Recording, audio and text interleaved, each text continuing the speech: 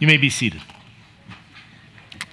If you will turn in your Bibles to the 12th chapter, the Gospel of Luke, beginning in verse 41, as we continue our study through the Word. Now, you will remember that Jesus is headed towards the cross. He is preparing his heart. He's preparing the disciples. And we see that he is now reminding the people, instructing them of the importance now of being ready, of taking and making sure that our hearts are solidly toward God. And what does that mean? How can we do that? Well, the first thing that Jesus was talking about was hypocrisy, making sure that we just are authentically connected to God and authentically connected to one another. That's God's desire for you, that you don't need to pretend that you're more than you are. God loves you just the way that you are, and the Holy Spirit is doing a great work in your life. And so be authentic, be real, be who you are. Secondly, we saw that he was telling us not to worry, not to be fearful, not to be anxious, and to be able to profess Christ as our Lord and Savior. Jesus said that if you will confess me before men, I will confess you before my heavenly Father. But if you deny me before men, I will also deny you before my heavenly Father. And so, being willing to share and being willing to witness. He said that we were not to be greedy, but that we're to be generous. And you remember that he gave the parable of the person who just focused on wealth in this life and the temporal things. And boy, did he accomplish. Accumulated tremendous. Farmer had great barns, but he needed to pull those barns down and put up even bigger barns because the harvest was so great. But in this life, he never ever dealt with his eternal soul and where his eternal soul would end up. And so, you remember what happened that very day his life was required of him? And what was God's commentary on that life? Fool. What does it profit a man if he should gain the entire world and lose his soul? That our physical life is just a vapor and then it's gone, and then there is eternity, and we use this life to determine where our eternal soul is going to reside. And so Jesus is really focusing on everybody's attention on their own determination of where their soul is going to be. Now, as Jesus is headed towards the cross, as his time is running out, the sand is slipping through the hourglass of his ministry, the nation has rejected him as the Messiah, as the Savior. And so now what we're seeing is Jesus is focusing his invitation of the kingdom of God, not at a national level, but now on an individual basis. That every single person, you need to decide for yourself, who do you say that I am? And so he also, as the nation has rejected him, we see that Jesus now has stopped talking about the kingdom of God, is starting more and more to talk about his second coming.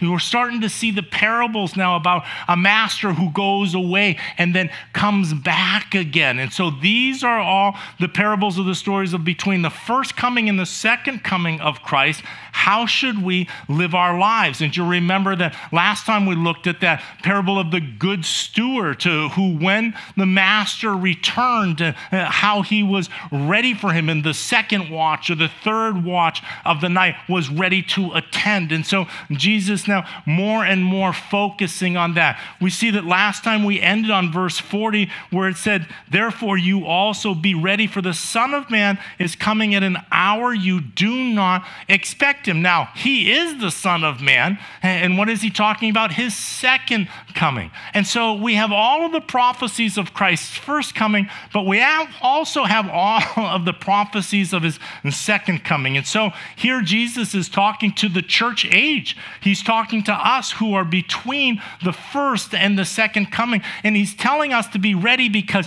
no man knows the day or the hour.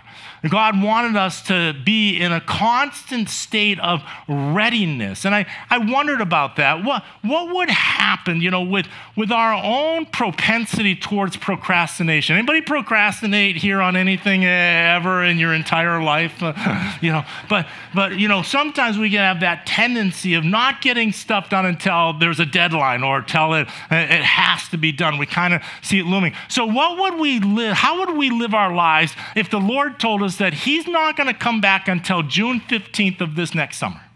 So between now and then, how would we live our lives? We'd be like, oh, he's not coming till June, it's still fall, it's still winter, it's still springtime, and with our tendency towards that procrastination, I know that my wife knows me very well, and so one of the things that she always does, when she ever goes away on the weekend to conferences, pastors' wives retreat and all, then it's just me and the boys at home for the weekend. And so what she will always do is on the day that she is returning, we'll suddenly get a phone call. I'm in Baker, which is code for you have 90 minutes to get that house cleaned up and have it look, because the way that she's afraid that the house looks is the way that it looks. And so we really do have 90 minutes to get everything cleaned up. She walks through the door, everything's nice, it's all good, and we got it all done on time. And so there'd be that tendency possibly in our lives if the Lord was saying, hey, I'm in Baker, that suddenly now we would, get our lives straightened out right then. But God doesn't want us to defer that. Why? Because our quality of life is contingent upon the proximity that we live to him. Amen? Right? So it's in our own best interest to draw near to him and not just see salvation as something that starts in eternity, but that salvation begins a quality of life right here, right now, which is so much richer than the quality of life of an unsaved person. When we have the indwelling of the Holy Spirit operating in us and we can draw near and have direct access to God now in his presence, is the fullness of joy. And so God doesn't want us to live separated from him or distanced from him, because that hurts us. The quality of our life is inferior. And so we see no man knows the day or the hour. The Lord wants us to keep focused on the spiritual and keep the spiritual focused above the temporal existence that we have.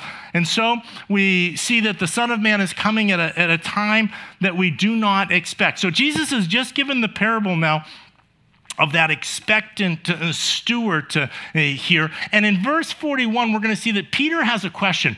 He wants to know whether or not that parable of the expectant steward, was that just for us disciples, just for the 12 of us? Because it was about a master going away and then coming back to the servants of that household. Now, remember the disciples, the 12 of them, they traveled wherever Jesus was, and they were with him at all times. And so was Jesus talking about the 12 of them?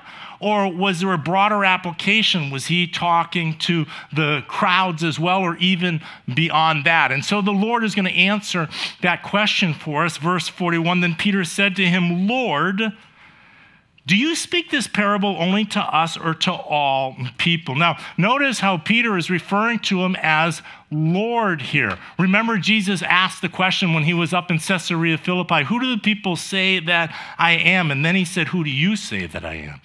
And Peter was the one that said, you are the Messiah. You are the Son of the living God. And so he declared Jesus as the Messiah, and Jesus said, you are right.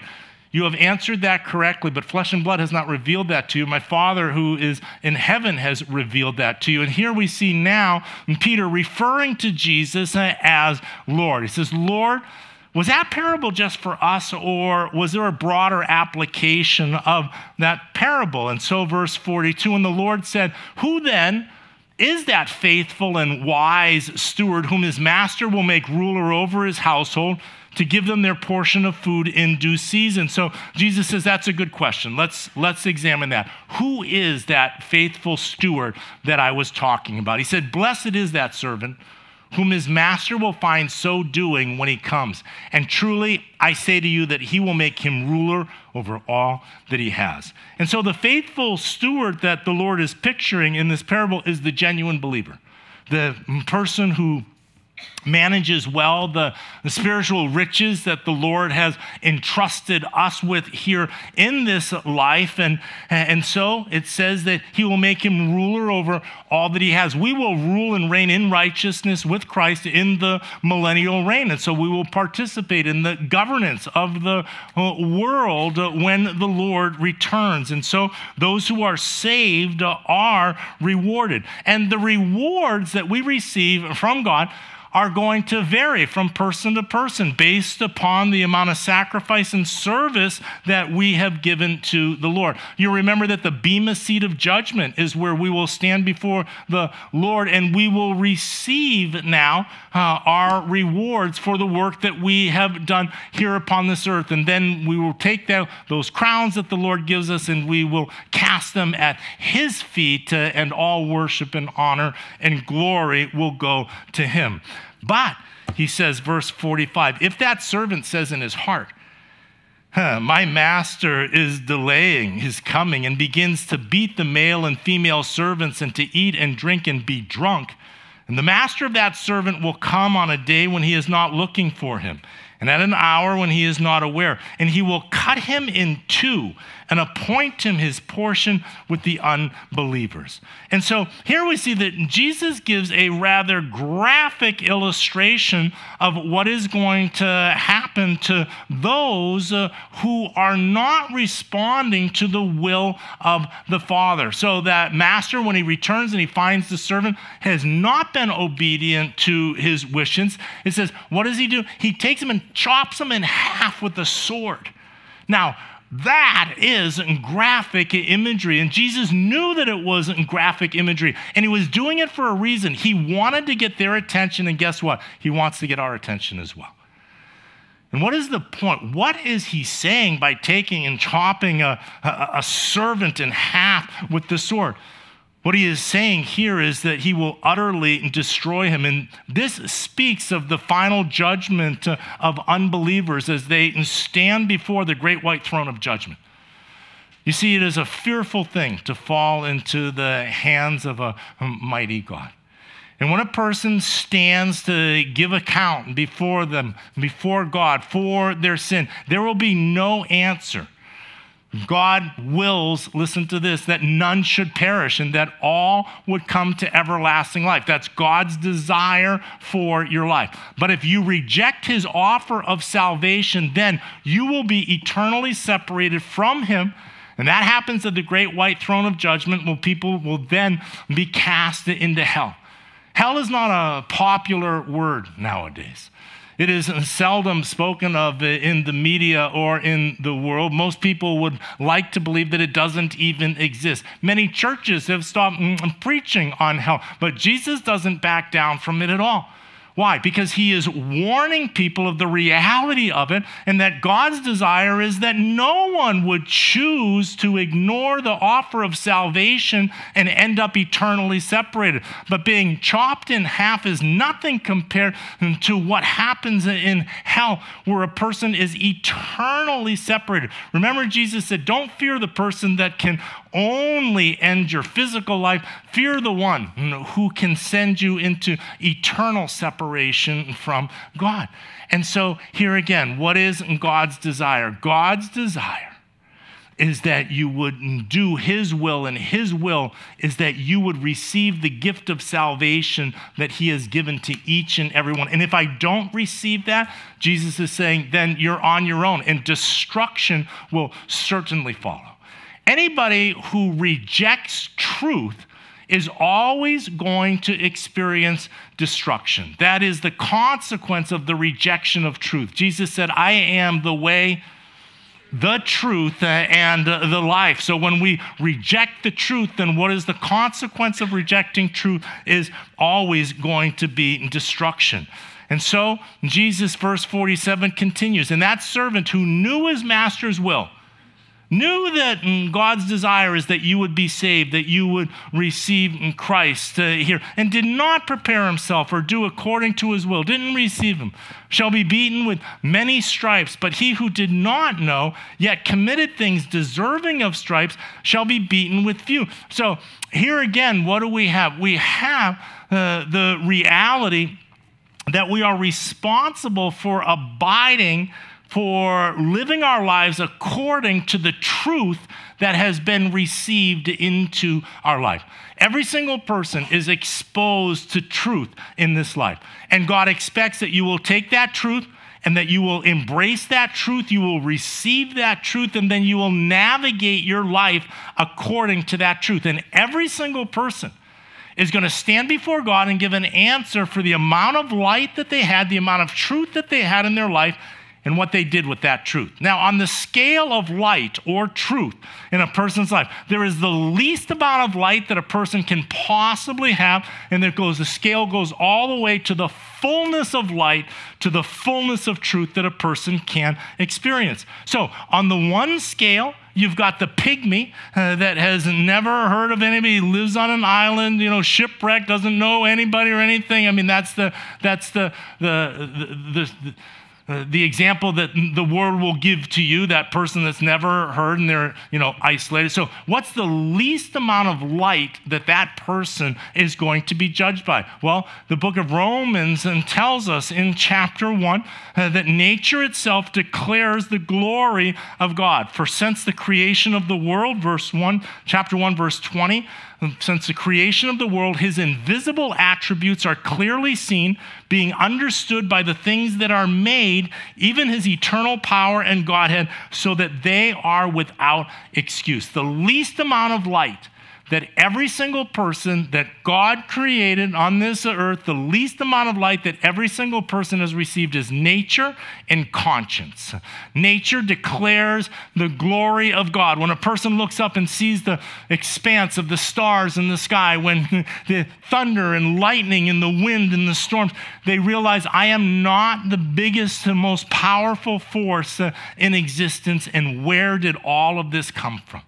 Secondly, God has given to every single person a conscience, your moral compass of right and wrong, and God internally working inside of every single person, convicting you of unrighteousness and leading you into righteousness. There are some people that take their conscience and then navigate according to their conscience. And there's other people that throw their conscience right out the window and do whatever they want in their life. That's the least amount of light that a person is given. And so, whether or not they rejected the light and the truth that they had in their life, or whether they received that light and then navigated according to that light, that is what a person is going to be judged by. So you have the least amount of light, someone who only has conscience in nature, all the way to the other extreme. What is the fullness of light? Jesus said, I am the what? I am the light of the world. I am the light of the world. The fullness of revelation of light is Jesus Christ. So when a person rejects Jesus Christ, they have rejected the full expression of the truth of God. And so when you reject God, when you reject truth, when you reject light, then you are going to be judged according to that. Jesus said, I am the way, the truth, and the life, and there is no man that comes to the Father except through me. He is offering a new covenant of grace in his blood, whereby all of mankind is going to be rescued from their sin, washed in his shed blood. Now that's the fullness of the knowledge of God's redemptive plan. When a person has experienced the fullness of that, and they reject Jesus Christ as their personal Lord and Savior, then ultimately what happens is destruction. Jesus says that they will be cut in half. They will be cast into outer darkness, into the lake of fire. Hell, what is hell? Hell is the absence of God. That's what hell is. Hell is the absence. It is the place for the soul where the presence of God is completely absent. Now, God is love. That's what God is. And so hell is a place where there is zero love, where there is no love whatsoever. Sometimes it's described as outer darkness, a place of cold, where love is warm and the absence of love would be cold. It's also called, darkness, absence of light and darkness. Others, it talks about the torment of a soul without love. So, fire or torment. But all of these expressions now, they just talk about the reality of a soul separated from love. And God is pure, perfect love. And his desire is that we would be connected to him and that we would spend eternity. But these truths are being laid out. Jesus declares, I've come down from heaven. No one reveals the Father except he who came down from heaven, and I'm ascending back into heaven again. I have power and authority over life and death. I will go into that grave. 3 days later, I will rise back up to show you that I have got power and authority over the grave as well. And the issue then becomes, what do you believe? Do you believe that, or do you not believe that? Jesus says, if you will not confess me before men, if you don't believe that, then when you stand before God, I will not claim you to be my own also. And what will happen? Eternal separation. Now, the nation had rejected Jesus as the Messiah, and now it's on an individual basis. Who do you say that I am? And so Jesus is warning in absolute terms, so that when a person stands before God, they cannot say, you never told me. I didn't know. Why didn't someone tell me? He said, I absolutely sent my son to reveal the entire plan of redemption. I gave you free will to make your choice. Do you want to spend eternity with me? Or do you want to spend eternity separated from me? God doesn't send anybody to hell. In fact, if you want to go to hell, you have to fight your way all the way into hell, because God is going to hound you your entire life through the conviction of the Holy Spirit to try and turn you around and receive salvation, receive salvation, receive salvation, receive salvation. And that's the only way. God wills that none should perish. The Holy Spirit is called the hound of heaven, that chases down and runs down everybody. I remember a friend of mine that said when he got saved, he said, yeah, God and I, we worked together on my salvation. I said, you worked together on your salvation? He says, yes. He says, I did my part, God did his part. I said, you did your part? He said, yes. I ran away from God, and then he chased after me, and he got me. He caught me. That's my part. The hound of heaven is chasing down every single soul that is deceived and separated from him, is seeking that fulfillment or gratification lies in a life lived separated from God. That's a lie straight from the pit of hell. It's as old as Adam and Eve, when Satan told Adam and Eve that evil was good and good was evil, and that you've got it all backwards, and don't trust God, don't believe in God. Seek for yourself, get for yourself, go live the gusto, and God's holding out on you. It's the same lie that is perpetrated upon our culture and the world today. But Jesus came to cut through all of that. He came to declare to you the absolute truth. And then the Holy Spirit that is inside of you is convicting you of that truth, pressing that truth into your life, that this is, in fact, truth. And every person is responsible for receiving truth. When you hear truth, allowing that to penetrate your soul, allowing it to penetrate into your life, and then navigating according to that truth that you have received. And so, verse 49, we see that Jesus says that, or verse 48 continues, for everyone to whom much is given, from him much will be required, and to whom much has been committed, of him they will ask the more. You remember that Peter said, who are you talking to us or to others? And in this sense here, we see that Jesus is answering Peter that those apostles would be held more responsible for their actions. Why? Because they had been in the very presence of truth. They had the most amount of truth of anybody on the face of the earth, because not only had they met Jesus and spent time with him, but they were in ministry together with him during his earthly ministry. Jesus would explain the parables. He would give them the deeper insights. He poured more truth into them. And so there was an an accountability now for them to navigate according to that truth that they had received. And so here we see it's true for them. It is also true for us. As you continue to get to know God, as God continues to reveal himself to you, as he empowers you by his Spirit to walk in a manner that is worthy now of your calling, to take truth and not just let it sit on the exterior of your heart, but to embrace it in, and then use that truth in your life in order to be able to be fashioned and formed as an instrument worthy to bring glory and honor to the one who created you for that exact purpose in your life.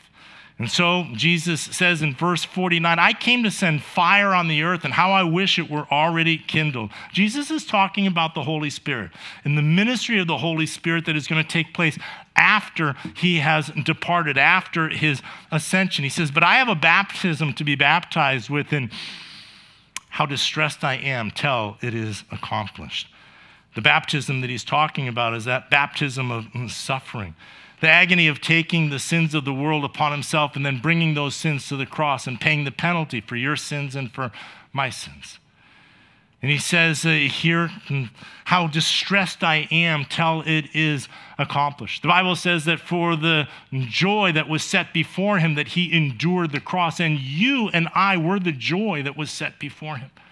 And so he came to set men free of the power of sin and death in people's lives. And so in his earthly ministry, he was touching individual people, but now the salvation of mankind, this is what he came to die for, and how heavy, how distressed he was until that was accomplished. As Jesus keeps moving closer and closer to that cross, as he now is living in the shadow of it and facing it down, we see how he is pressing that truth further and further and more aggressively into the hearts and lives of everybody. He wants full disclosure. Why? So that you and I would know the reality of heaven and hell and make that choice to receive Jesus Christ as our Savior. He says in verse 50, how distressed I am till it is accomplished. And that is similar to maybe the distress that a woman feels in the final month of her pregnancy. When here she is travailing, she's distressed, she is uncomfortable in carrying this child, but she carries it with that joy and hope of seeing its face and being able to hold her child, and the birth and the new life that is going to take place afterwards. Jesus knows that on the other side of the cross, the freedom that awaits for all of humanity, but here he was still approaching the cross. And he still would take the sins of mankind upon himself and experience that agony, that tearing away of the fellowship that Christ had experienced, the second person in the Trinity, that intimacy and fellowship with God that before even time was. And now experiencing that tearing, the disfellowship that happens when sin separates us from a holy and righteous God. But Christ, for the great love of us and our redemption, it says that he travailed and how he wished, couldn't wait for it to be accomplished. He says in verse 51, do you suppose that I came to give peace on earth? I tell you, not at all, but rather division. Isn't that a shocking statement? Because at Christmas time, we have the baby in the manger, peace on earth and goodwill toward men. Jesus says, do you think that I came to bring peace? Jesus did not come to bring peace in the first coming, in the incarnation. Christ came to open up the kingdom of heaven and to invite everybody in. And that invitation was going to separate the entire world into two camps. Those people that have received and responded to that, and those people that have rejected it. It was true back in Jesus' day, and it's true all the way till today. Who do you say that I am? And so the world, who does the world say that Jesus is? As a historical figure, even the world cannot deny that Jesus Christ walked the face of the earth. But who does the world say that Jesus is? He was a great teacher. He was a great moralist. He was a great example. Some would even say, possibly that he was a prophet to show us a more enlightened path to walk on. But that's not what Jesus said. Jesus didn't say, yeah, I'm a good example, come follow me. He said, I am the only avenue to your redemption. I was sent here to rescue you from the eternal problem that you've got, and that problem you have is sin, and I am the only one that can help you. That's who Jesus declared himself to be. And so each and every soul now has to wrestle with that truth and either receive it or reject it, and their eternal destination is going to be determined based upon how they answer that question. As the cross is coming forward, as time is running out, Jesus is not pulling any punches now. The doors are open, yes. The invitation is given, yes. But there are grave consequences if you do not accept that invitation. And more we're going to see as Jesus heads into the final week of his life, as he will talk about the wedding feast and the invitation has gone out, but those who will not come. And we're going to see more and more of him talking about the rejection and the consequences of rejection. Why? Because our God is full disclosure. He's full disclosure. He loves you. He created you. He wants a relationship with you. This is the reality, and this is your choice. And once again, he's not going to force himself on anybody. He's not going to push himself anywhere that he's not wanted. But instead, he is going to give us the free will to choose 100%. Whether or not we believe what Christ told us and whether or not we wanted to be eternally connected to him. And so here we see that Jesus now is going to talk about the division that takes place. Now, when is the unity going to take place? The unity is going to take place in the millennial reign of Christ. This is now when Christ is going to reign for 1,000 years over the earth. This is now when the lion will lie down with the lamb. This is when the implements of war will be beaten into pruner's hooks and into farming equipment. This is when the child can play with the adder, with the poisonous snake, and there will be no threat. There will be no danger, when humanity will live governed underneath in Christ the way that it was intended to be. But that is not this day right now. The day that we are living in is the distance between his first coming and his second coming. The first coming, he came to give the invitation and to open up the kingdom. At the second coming, he will come in judgment at the end of the tribulation, and he will then usher in the millennial reign of Christ. And so, here he goes on to talk about this division that his invitation to the kingdom causes. He says in verse 52, for from now on, 5 in one house will be divided, 3 against 2 and 2 against 3. Sometimes when you accept Jesus Christ, it actually brings division into your family. Sometimes there are non-believers and believers in a family together, and the acceptance of Christ causes this division. It is interesting if that is what you are experiencing in your life. I want you to be comforted with this. Know that Jesus experienced that, listen to this, in his own family. His own brothers did not believe that he was the Messiah. His own family, you remember his mother and brothers come to him because they think he's starting to get a little bit out there with the things that he is saying. His own family didn't believe that he was the Messiah until after the resurrection. And so know that that division that you are experiencing, Jesus experienced that with his own half-brothers, his own family. He says, father will be divided against son, verse 53, and son against father, mother against daughter, and daughter against mother, mother-in-law against her daughter-in-law, and daughter-in-law against her mother-in-law. Can you imagine what Thanksgiving looks like in this household? But it is the reality that some people do experience even in their Thanksgiving meal. And so Jesus said, no, I am not going to unite the world. I'm going to separate the world. And there will be a division around me.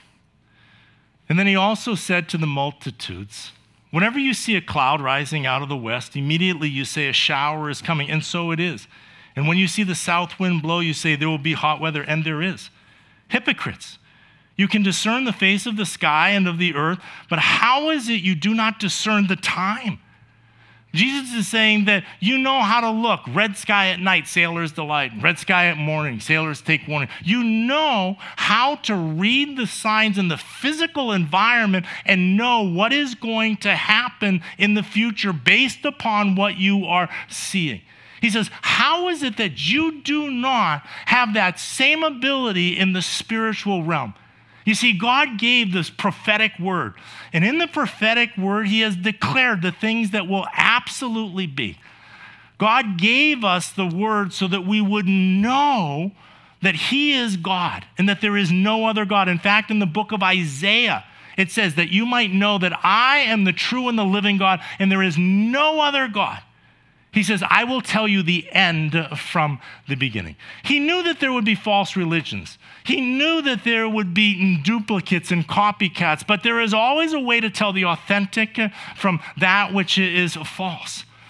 And God said, I placed in my word, in my holy word, I placed the prophetic word that will declare to you the history of mankind from beginning to end. Why? So that you might know that I am the one that stands outside of time and that I am the creator over all of it. And nobody else would dare to put those things in. We have the prophetic word of the history of the world, of the nations that would rise, the empires, who would come after who, out of what countries they would come from. And we have seen the fulfillment of those nations, of the empires, from the Babylonians to the Persians to the Medo-Persians. We have seen the Grecian Empire and the Roman Empire, all of these predicted ahead of time down to the finest details. We have the prophecies of Christ's first coming and second coming, that he would be born of a virgin, born in Bethlehem, that he would be crucified on a tree, that he'd be crucified between two thieves, and on and on and on and on and on. It goes down to the minutest of details.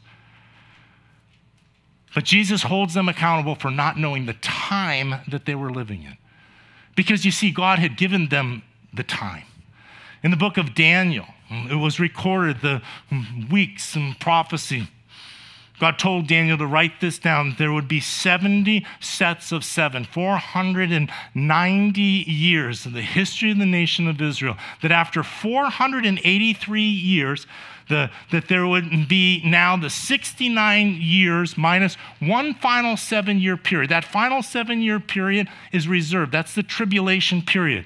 It says that from the going forth of the command of Artaxerxes to rebuild the nation, 483 years forward from that day, the Messiah, the Prince, will be cut off from the nation. In other words, Messiah will make his appearance at the nation in this period of time. Well, there was a head detective of Scotland Yard named Sir Robert Anderson. In 1895, he took that prophecy that is found in Daniel, and he did the calculations out the 483 years, measured from the time that Artaxerxes gave that command. Remember that the nation was brought into Babylon, into captivity, and then Artaxerxes is the one that sent them to go back. Zerubbabel led the first wave, then Ezra, and then Nehemiah. Well, they have the date of Artaxerxes' edict and command for them to go back to their nation and to rebuild it after they had been taken into captivity. And if you take that date that is known and you go forwards 483 years, exactly as Daniel said, you come to the day that Jesus makes his triumphal entry into the nation of Israel. He says, you know how to look at the weather and determine the future, and yet you have the word of God that has told you what is going to happen, and yet you reject it. You do not know the time that you are living. He held them accountable for knowing the truth that had been given to them. And God also now has given to us the prophecies of the second coming.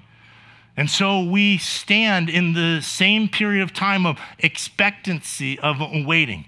And we have all of the nations that are going to be gathered together, that there is going to be a one world government that is going to form, that there is going to be a mark of the beast, a technology that will be able to track everybody in the world, an economic system that will be so sophisticated that every single person in the entire world will be tied into this and chip into this mark, that technology is going to absolutely explode, that love is going to decrease, that famines and pestilence and earthquakes and the earth itself is going to begin to tremble, that there will be discord and the natural affection of families will begin to break down, that divorce will become rampant and the people will be steeped into a love of self, into a love of money. All of the predictions talking about now when the Lord is going to return a second time. But all of that begins again when the prophetic timepiece clicks, because the nation of Israel was gone from its land.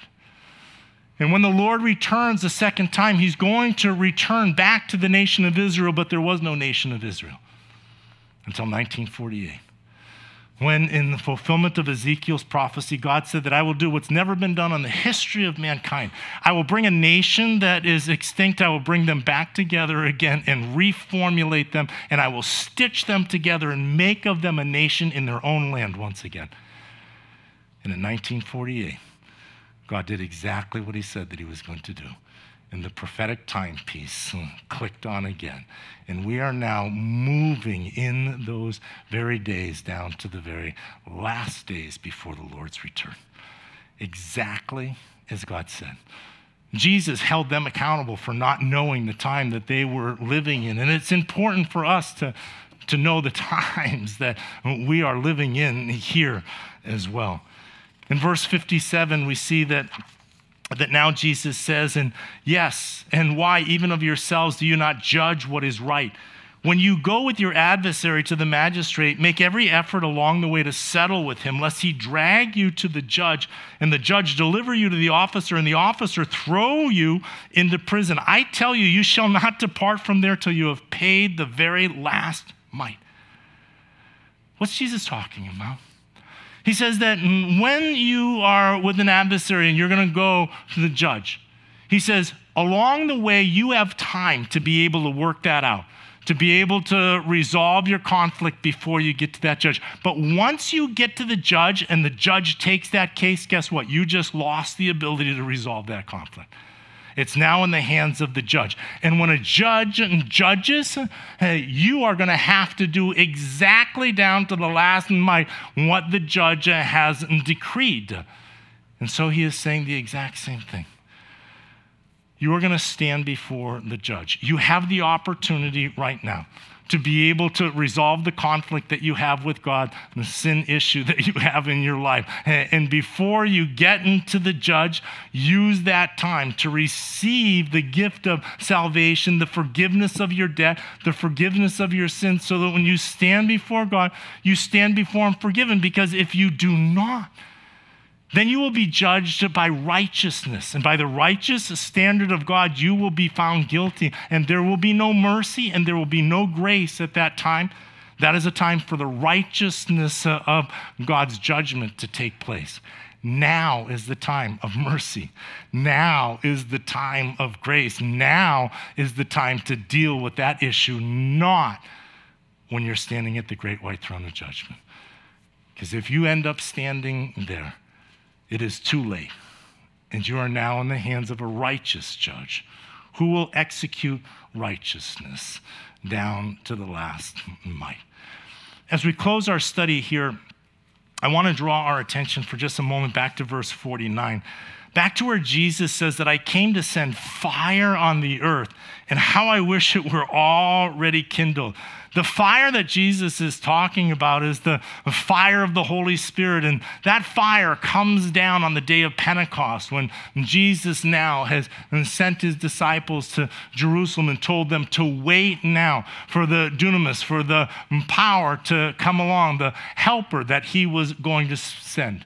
Now, the Holy Spirit, the ministry of the Holy Spirit in the new covenant, we're in the new covenant, and the ministry of the Holy Spirit is a threefold ministry. And I just wanted to take a moment to just break that down so that everybody has got clarity on the ministry of the Holy Spirit. It's found in the prepositions. There's 3 different prepositions that we find in the New Testament dealing with the Holy Spirit and mankind. The prepositions are with and in and upon. And so those are the 3 different functions of the Holy Spirit in the world today. Now, first is the with. The word in Greek is para, P-A-R-A. It's where we get our word parallel, which means to take a line and put another one alongside of it. So para means alongside of. The Holy Spirit is here in the earth and has come alongside of each and every one of us. And the ministry of the Holy Spirit in the non-believer's life, he is alongside, is to convict them of unrighteousness, to point them to salvation in Christ Jesus, and to bring conviction in their life of their sin. And so that is the para, that is the alongside of, convicting people so that they receive Christ, pointing everybody to Christ. That is the alongside. Now, when a person accepts Jesus Christ as your personal Lord and Savior and invites the Lord into their heart, the Holy Spirit now comes into a person's heart. And so that is the in of the Holy Spirit. As a believer, each and every one of us have the indwelling of the Holy Spirit. A non-believer only has the Holy Spirit on the outside alongside, trying to convict them that they need to receive their salvation and the interior dwelling of the Holy Spirit. Paul says, know you not that you are the temple of the living God. You have the Holy Spirit that resides inside of you. When the Holy Spirit now resides inside of you, you have the power of God working in your life. And he begins to change you from the inside out, molding you, fashioning you, changing you, purifying, cleansing, and doing that incredible work of now molding you into the image and likeness of Christ. That's the indwelling of the Holy Spirit in the operation of a believer. But there is now a third relationship to the Holy Spirit, and that is an upon experience, when the Holy Spirit comes upon, or the baptism of the Holy Spirit. Now, the disciples, when did they get saved? They got saved actually not on the day of Pentecost. Many people get that wrong. They got saved in John's Gospel, chapter 20, when Jesus breathes on them and says, receive the Holy Spirit. This is now when they had the indwelling of the Holy Spirit. So they are saved at that point. But they notice that they are still timid. They're afraid that they're going to get arrested. They're waiting there in Jerusalem for the coming of the Holy Spirit that Jesus says will come in great power when I send the Holy Spirit upon you. And so it is there at the day of Pentecost when the Holy Spirit comes upon them. And so, or overflowing them is another translation for that same preposition. That's the epi experience. And so you have the para, the en, which is in, and then you have the epi, the Holy Spirit comes upon. It was the Holy Spirit came upon them, and cloves of fire dwelt over their head. The epi, or the baptism of the Holy Spirit, is about the outflow of the Holy Spirit from a person's life onto others. The indwelling is about your personal sanctification. The outflow is your kingdom purpose, empowerment to be able to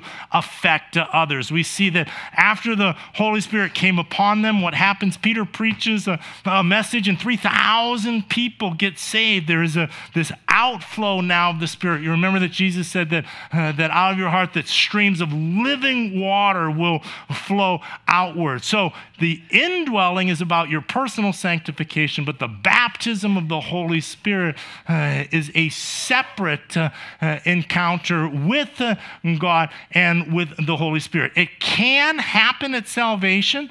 They can happen both at the same time. A person can get baptized in the Spirit when they are saved. We see an example of that in Cornelius, the centurion in Caesarea, when Peter comes from Joppa and preaches the gospel, and they get saved. They start speaking in tongues. The baptism of the Holy Spirit comes forth. But it can also be a subsequent experience, as we saw with the Samaritans as well. They got saved, but it wasn't until Peter comes and prays that there was the there was the outpouring of the Holy Spirit that fell upon them. And so we have the Holy Spirit, the fire of God, is alongside of the non-believer. He's indwelling in the new believer. And for those who ask, that's all you have to do is ask God. If you want that baptism of the Holy Spirit, you just need to ask God. And that asking is about an empowerment of the Holy Spirit to flow out of you for kingdom building and to transform the environment that is around you. And all you need to do is to ask. The Bible says that God knows how to give good gifts to his children who ask. And you don't need to be afraid about that epi experience, that baptism of the Holy Spirit. You just have to desire to draw nearer to God and to be used more fully by him here in this life. And so I want to encourage everybody into the ministry of the Holy Spirit, who is alive and powerful and is at work in the church, in the world, and in the hearts of believers. Let's pray. Father, thank you for your word. And Father, I pray that you would help us to discern the times that we are living in. That, Lord, that we would recognize that drawing near to you is your will for our life. And Lord, that we would be drawn by your matchless grace, your beauty and your mercy. I pray for anybody who has never received Jesus Christ as their personal Lord and Savior, that they wouldn't wait one more day, but today would be that day. And I pray for every heart that's stirred, that's interested in that epi experience, that baptism of the Spirit, that, Lord, that you would draw them to come close to you and to ask for that upon experience of the Holy Spirit. Father, help us to continue to walk without fear, without worry, without anxiety, trusting in you in all things, and help us to keep it you first and foremost in our life. God, bless us now and fill us afresh. In Jesus' holy and precious name we pray. Amen. All right, next week we're actually going to get to Luke 13.